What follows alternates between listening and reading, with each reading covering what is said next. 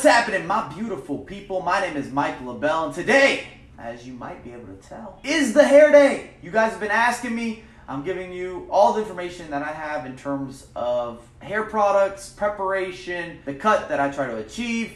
If you asked for this video, drop a thumbs up, drop a comment. I would love to know your routine because at the end of the day, this is all subjective, person to person. If you've got thick hair and you want to have volume, this could be the video for you. Number one, the cut. And to get things started, at least half of us aren't getting the proper haircut or treatment for our facial structure, the shape of our head. If you have calyx, I do in the back. All this needs to be taken into consideration, whether you're going to a barber shop, you're going to a hair salon, or just your neighbor who cuts hair. I don't know, you got a house call. Whatever it might be, all of this has to be taken into consideration. One of the best ways to find your hairstylist is walking around the city and looking at other people's hair. See if someone matches up with the look that you're going for and has similar hair to you. Whether it's thick, thin, do you want it to go up? Do you want the comb over? Do you want a strong fade? Are you going for more of a natural look? And the reason I'm bringing up head structure in general is because I've had many bad haircuts. If you go back through my YouTube videos, it wasn't really a good look until maybe the last 2 years or so. Had a lot of suspect hair. Maybe 3 years. Bruh, look at this dude. Wait till you see the. No.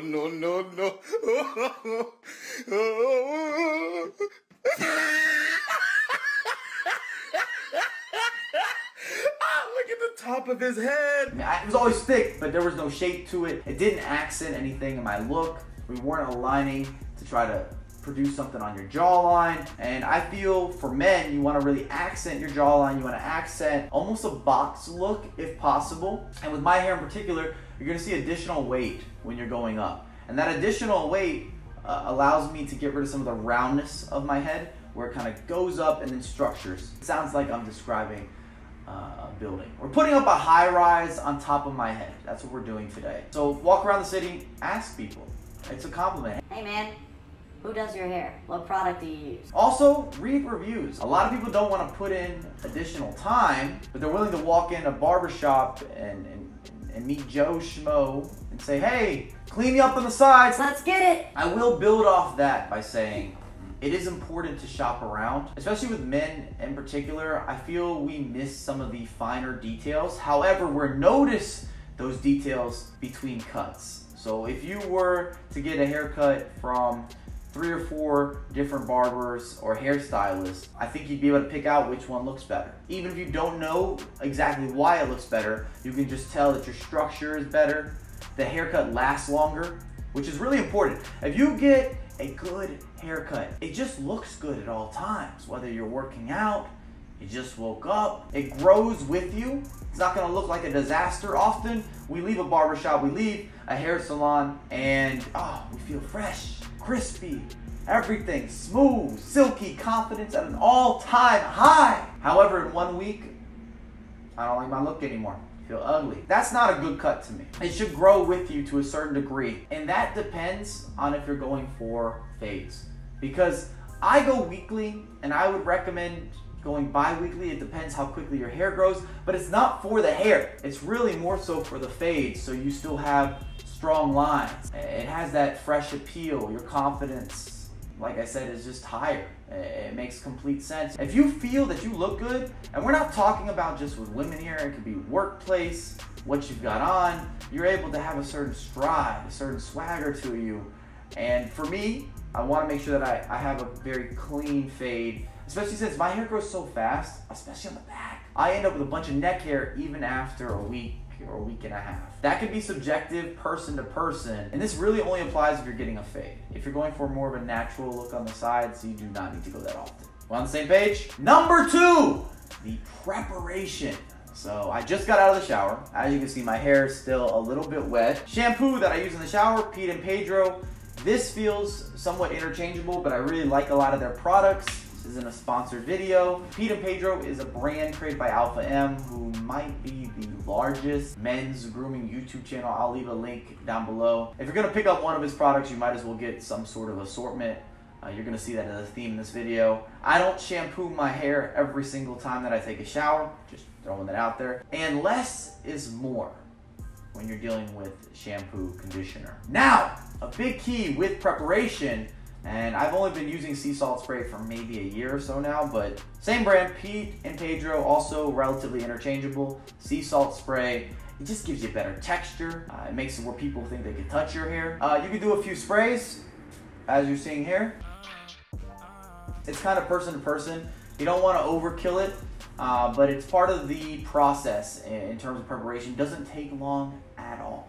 So very quick prep. I try to apply sea salt spray as my hair is still damp, but not when it's soaking wet, so not straight after a shower. It's a nice in-between zone. I'm telling you, damp is the money placement for sea salt spray, at least for the results that I've been getting. And you can probably already see that my hair's got some sort of textured feel. Number 3, products. And I actually want to go over a few products. I can tell you what I've been using and a few other products that are common, at least if you're American, that I've tried out. I don't know if these go into Europe real heavy or if it's in the UK or whatnot. So let's start with products that I've tried and that I'm not currently using as a main product. We have the Pete and Pedro Power Pomade.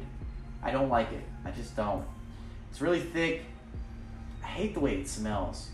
Oh, I hate the way it smells. It's thick. It makes your hair look like it's gonna be hard. Like you're not gonna have touchable hair, which in my opinion, you wanna have that natural look where you can touch your own hair if you need to. If it's hot outside, if your girlfriend or your mom or somebody who's trying to be your girlfriend wants to grab on, whatever, they can grab it, they can touch it, they feel like that's possible.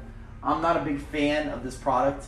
I tried it out with other Pete and Pedro products. Not a big fan of the pomade. Doesn't fit the look that I'm going for. I'll put it that way. We have the Axe Messy Look, which is something you can get at CVS. I think I picked this up because I was on a trip and I forgot my regular hair product. It's not bad, decent hold. It's a little stiffer than I would like compared to the putty that I use. And then last but not least, we have the L'Oreal Studio. Really cheap, find it at CVS, same with the Axe. Not bad backup solutions. I really feel that the cut and the preparation impacts more than the product. It's just about finding a product that works perfectly for your hair. And for me, it's been the Pete and Pedro Putty, which is their top seller, their main selling hair product. It kind of gives you a combination of a really enriched, strong hold, but you can still touch it. It moves well, it'll last a complete day. So if you're out and about 6 to 8 hours, no problem. Good to go. I barely ever use hairspray because I know people are going to ask. Maybe at some of the broadcasts if you're watching the EA events. But other than that, I'm not typically going to roll out with hairspray unless I'm doing something different with my hair or if I was going to a black tie event. So the way this works, open it up. Gonna get you, this is what I like doing. Got some on the finger, right? And then put it into your hand. Make sure that you get it spread. You don't want to have clumps. It seems very obvious, but you do not want to have clumps. You can see on my hands, there's nothing there. I feel like you could heat it up. It gets it like a better, I don't know, like a better hold, better grip. It just feels stickier when you do that. Yeah, it does. And then you're going in. So a lot of people think there's gonna be a lot of time spent on my hair.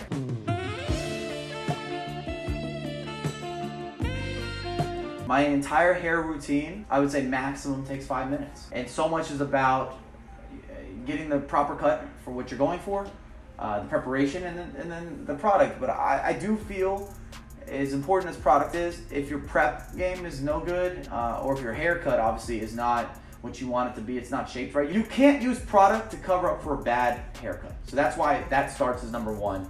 And the preparation, at least if you have thick hair and you want to go with volume, man, I'm telling you, that sea salt spray does something to you, man. It's special. You can also train your hair, which is worth mentioning. So your hair gets used to what you want to do with it, and not just on a cut perspective. I'm talking about training your hair in terms of, I want it to go this way, I want to have this volume. It gets used to what's happening and it goes up easier. I'll be the first to tell you my hair naturally falls down. And over the last couple years, it's been so easy for me to get my hair to stay up. Boom! You got the final product. Didn't need a lot of product, didn't need tons of time here, didn't have to put in heavy prep work. The cut matters heavily.